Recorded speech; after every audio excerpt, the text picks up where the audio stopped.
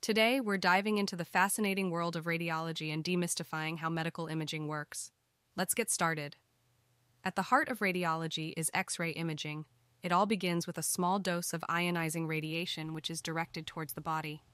As it passes through, dense structures like bones absorb more radiation, creating a shadow on the detector. Next up, we have CT scanning. This technique takes a series of X-ray images from different angles, creating cross-sectional slices.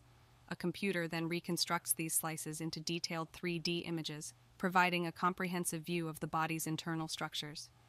Now let's talk about MRI. It's a non-invasive technique that uses powerful magnets and radio waves. These interact with the body's hydrogen atoms, producing signals that are processed by a computer into highly detailed images. MRI is particularly effective for soft tissue imaging. Another powerful tool is PET-CT imaging. This combines